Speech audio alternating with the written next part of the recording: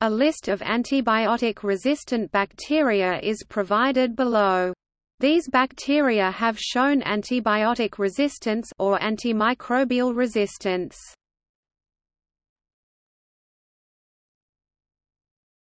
Topic: Enzyme NDM1 New Delhi Metallo Beta Lactamase1.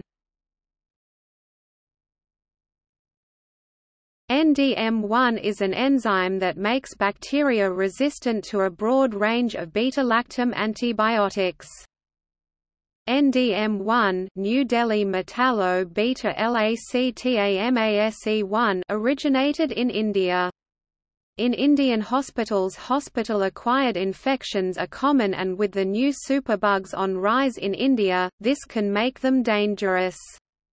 Mapping of sewage and water supply samples that were NDM1 positive indicates widespread infection in New Delhi already back in 2011. NDM1 was first detected in a Klebsiella pneumoniae isolate from a Swedish patient of Indian origin in 2008.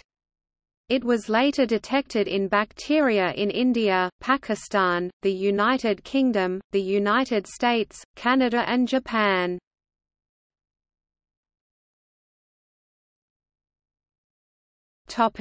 Gram-positive.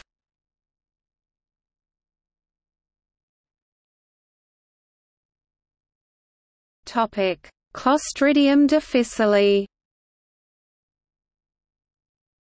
Clostridium difficile is a nosocomial pathogen that causes diarrheal disease worldwide. Diarrhea caused by C. difficile can be life-threatening.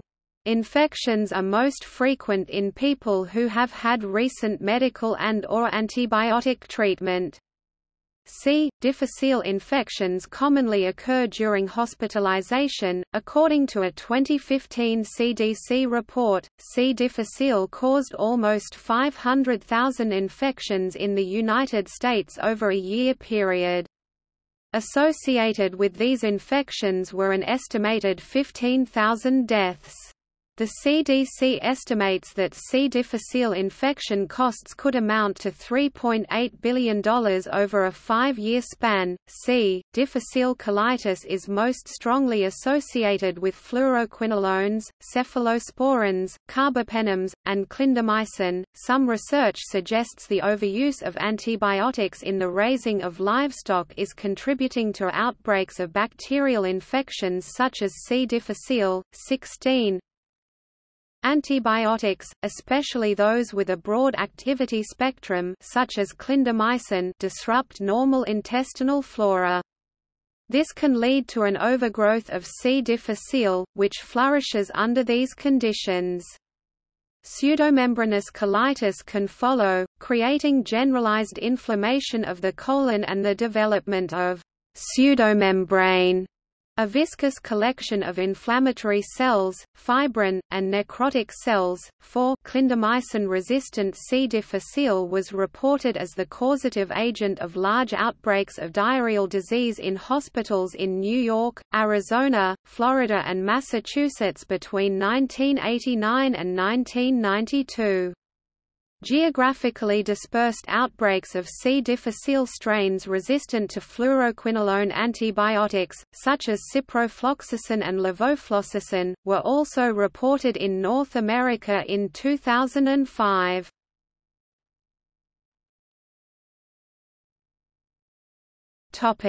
Enterococcus. Multidrug-resistant Enterococcus faecalis and Enterococcus faecium are associated with nosocomial infections. These strains include, penicillin-resistant Enterococcus, vancomycin-resistant Enterococcus, and linezolid-resistant Enterococcus.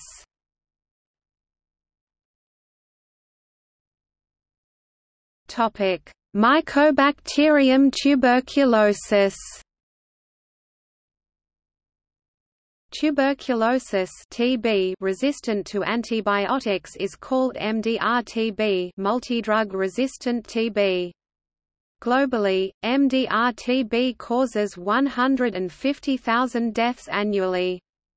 The rise of the HIV/AIDS epidemic has contributed to this. Mycobacterium tuberculosis is an obligate pathogen that has evolved to ensure its persistence in human populations. This is evident in the fact that Mycobacterium tuberculosis must cause a pulmonary disease in order to be successfully transmitted from one person to another. Tuberculosis, better known as TB, has one of the highest mortality rates among pathogens in the world. Mortality rates have not seen a significant decrease due to its growing resistance to certain antibiotics. Although there is years' worth of research and many work hours that have been devoted to the creation of a vaccine, one still does not exist. TB has a very high level of virulence, which is mainly due in part to the fact it is extremely transmissible. TB was considered one of the most prevalent diseases, and did not have a cure until the discovery of streptomycin by Selman Wakeman in 1943. However, the bacteria soon developed resistance. Since then, drugs such as isoniazid and rifampin have been used.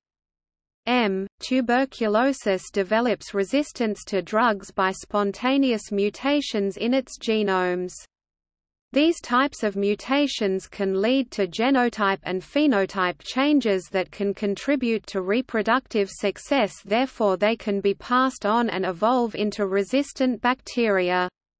Resistance to one drug is common, and this is why treatment is usually done with more than one drug. Extensively drug-resistant TB (XDR-TB) is TB that is also resistant to the second line of drugs. Resistance of Mycobacterium tuberculosis to isoniazid, rifampin, and other common treatments has become an increasingly relevant clinical challenge. Evidence is lacking for whether these bacteria have plasmids. Tuberculosis lack the opportunity to interact with other bacteria in order to share plasmids.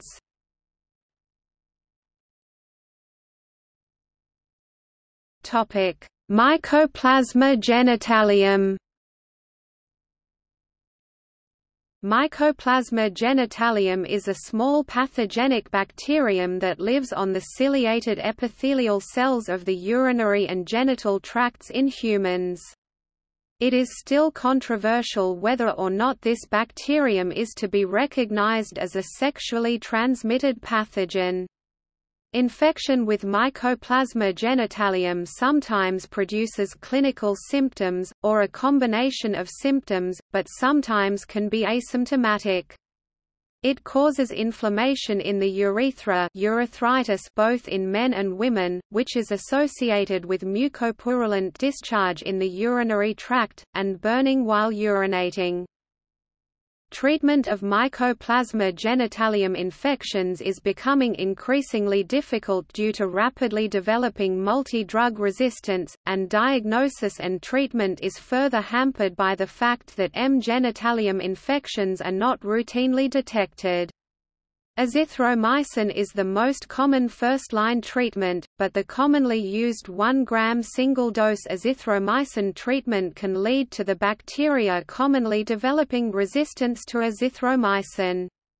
An alternative 5-day treatment with azithromycin showed no development of antimicrobial resistance.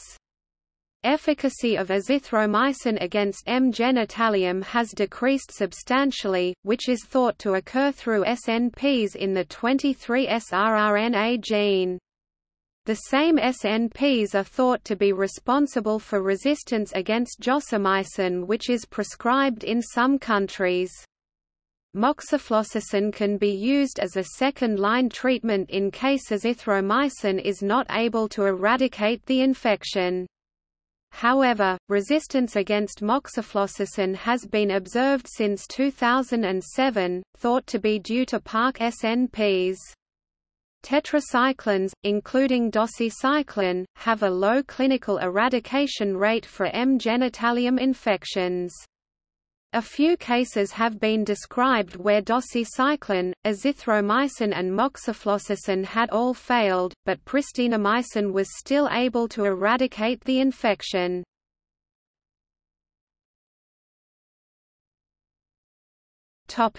Staphylococcus aureus. Staphylococcus aureus is one of the major resistant pathogens. Found on the mucous membranes and the human skin of around a third of the population, it is extremely adaptable to antibiotic pressure. It was one of the earlier bacteria in which penicillin resistance was found. In 1947, just 4 years after the drug started being mass-produced. Methicillin was then the antibiotic of choice, but has since been replaced by oxacillin because of significant kidney toxicity. Methicillin-resistant Staphylococcus aureus (MRSA) was first detected in Britain in 1961, and is now quite common in hospitals. MRSA was responsible for 37% of fatal cases of sepsis in the UK in 1999, up from 4% in 1991. Half of all S. aureus infections in the US are resistant to penicillin, methicillin, tetracycline and erythromycin.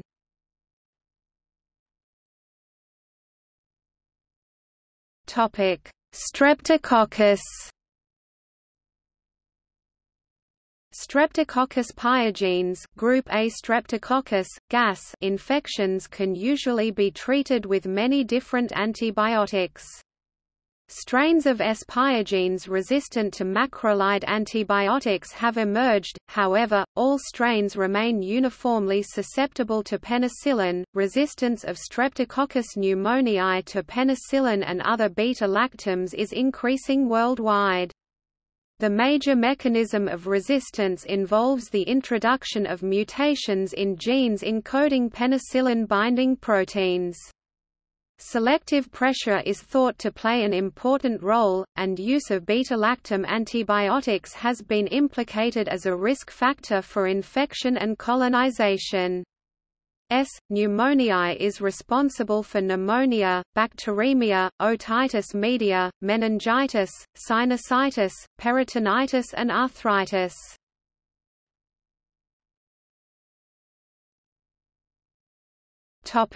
Gram-negative.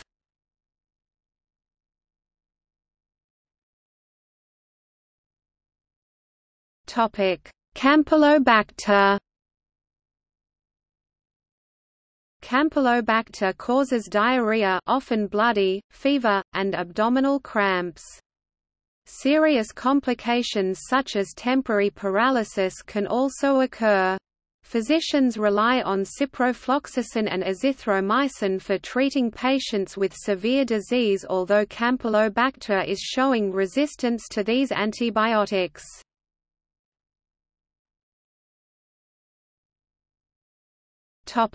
Neisseria gonorrhoeae. Neisseria gonorrhoeae is a sexually transmitted pathogen that causes gonorrhea, a sexually transmitted disease that can result in discharge and inflammation at the urethra, cervix, pharynx, or rectum. It can cause pelvic pain, pain on urination, penile and vaginal discharge, as well as systemic symptoms. It can also cause severe reproductive complications.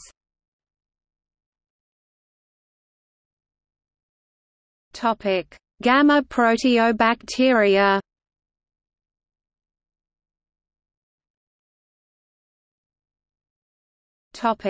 Enterobacteriaceae.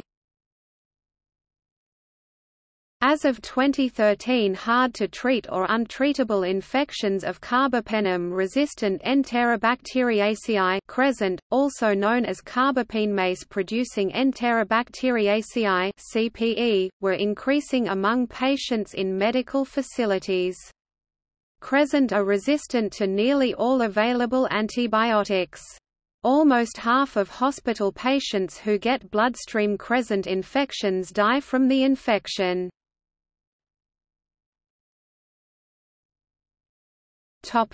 Klebsiella pneumoniae. Klebsiella pneumoniae carbapenemase (KPC) producing bacteria are a group of emerging highly drug-resistant gram-negative bacilli causing infections associated with significant morbidity and mortality whose incidence is rapidly increasing in a variety of clinical settings around the world. Klebsiella pneumoniae includes numerous mechanisms for antibiotic resistance, many of which are located on highly mobile genetic elements. Carbapenem antibiotics, heretofore often the treatment of last resort for resistant infections, are generally not effective against KPC-producing organisms.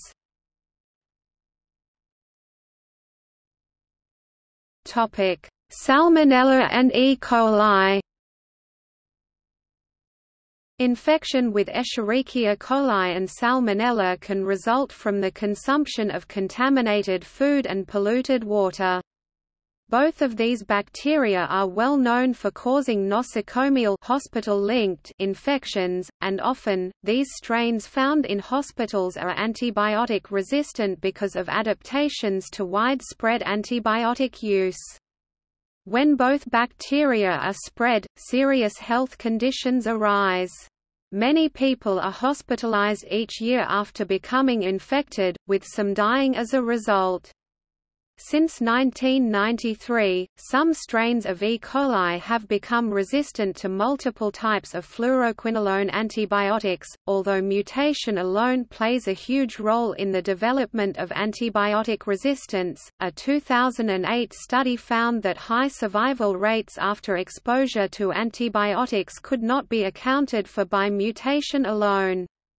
This study focused on the development of resistance in E. coli to 3 antibiotic drugs, ampicillin, tetracycline, and nalidixic acid. The researchers found that some antibiotic resistance in E. coli developed because of epigenetic inheritance rather than by direct inheritance of a mutated gene. This was further supported by data showing that reversion to antibiotic sensitivity was relatively common as well. This could only be explained by epigenetics. Epigenetics is a type of inheritance in which gene expression is altered rather than the genetic code itself. There are many modes by which this alteration of gene expression can occur, including methylation of DNA and histone modification. However, the important point is that both inheritance of random mutations and epigenetic markers can result in the expression of antibiotic resistance genes. Resistance to polymyxins first appear in 2011. An easier way for this resistance to spread, a plasmid known as MCR1 was discovered in 2015.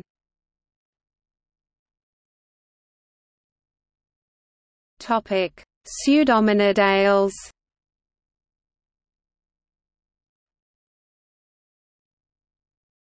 iAcinetobacter. iAcinetobacter is a gram-negative bacteria that causes pneumonia or bloodstream infections in critically ill patients.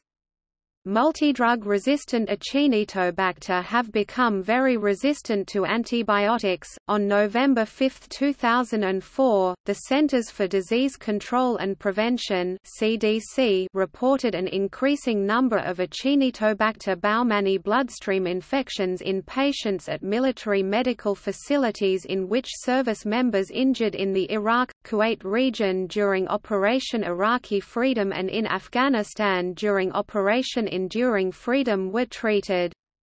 Most of these showed multidrug resistance (MRAB), with a few isolates resistant to all drugs tested. Pseudomonas aeruginosa. Pseudomonas aeruginosa is a highly prevalent opportunistic pathogen. One of the most worrisome characteristics of P. aeruginosa is its low antibiotic susceptibility, which is attributable to a concerted action of multidrug efflux pumps with chromosomally encoded antibiotic resistance genes, e.g., MECSB-OPRM, MECC, and the low permeability of the bacterial cellular envelopes. P. aeruginosa has the ability to produce 4-hydroxy-2-alkylquinolines (HAQs), and it has been found that HAQs have prooxidant effects, and overexpressing modestly increased susceptibility to antibiotics. The study experimented with the P. aeruginosa biofilms and found that a disruption of RELA and SPOT genes produced an inactivation of the stringent response in cells with nutrient limitation, which provides cells be more susceptible to antibiotics.